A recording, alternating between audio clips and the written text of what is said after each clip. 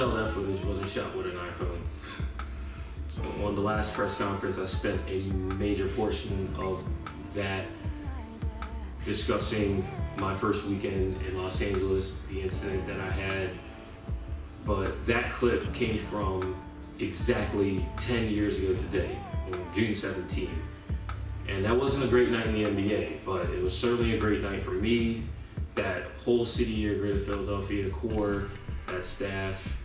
And I don't get 1 year in Los Angeles, let alone 10, without those special group of people touching my life. And I thank them for everything that I've had over these last 10 years, not including the 1 year that we spent together.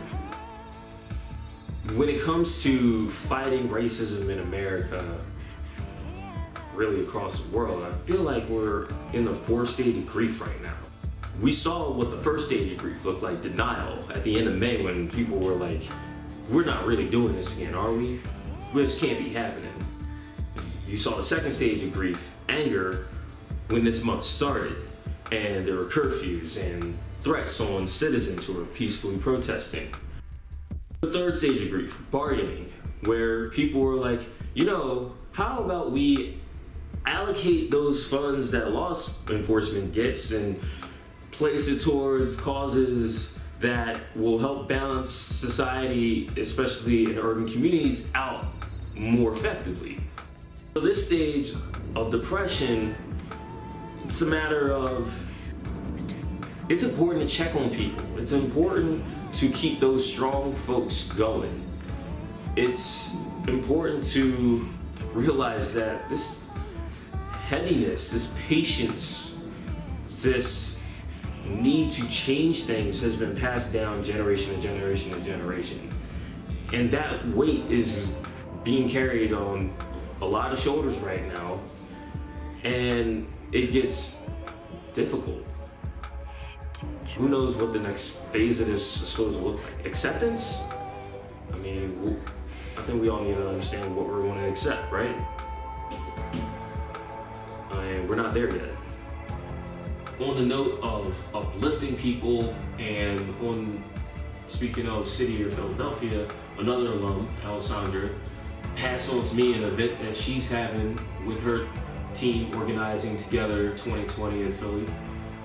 And it goes a little something like this. Join Organizing Together 2020, activists and community members to celebrate the anniversary of Juneteenth, the anniversary of the announcement of the abolition of slavery throughout the former Confederacy. While we can't be in person, we can celebrate and honor this day virtually with music, speakers, and community. We can't wait to see you all soon. That is on Friday, June 19 at 4 Eastern. So if you're in Philadelphia, or obviously anywhere with a Wi-Fi connection better than Nellie's, then go ahead and show support. I want to talk about my dad for a moment. When my brother and I were young, my dad used to always say, I want to be just like you when you grow up.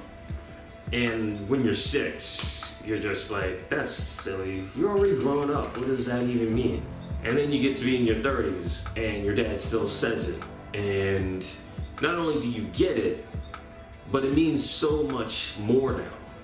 I'm not even a father, and yet I understand from how my dad looked at me when I was young, looks at me now, and I understand that my dad set multiple examples for me. Many of them were very good examples, and some of them were examples of what not to do or things to do better. My dad showed me a lot of strength, and he showed me a lot of vulnerability. And I'm a reaction to how my dad lived his life and how he carried on his relationships. I try to be the best person I can, and I know my dad has always tried to be the best person that he can. And as the relationship with my father has evolved, it's like I realize I'm not a father, but one day I hope when I have a son or a daughter that I can be like them, that I can see the example that they are having at a very early age, and be so proud of them and to love them so unconditionally that I would want to be just like them, and to understand that you never stop growing, whether you're not a teenager yet, or you're in your 20s and 30s, or when you're in your 50s and 60s and 70s. Like, you never stop growing. Understanding that possibility has been the greatest thing that my dad probably could have imparted on me, and I thank him for that. That's all for this week's version of Press Conference. Happy Father's Day, and hopefully I'll see you next week.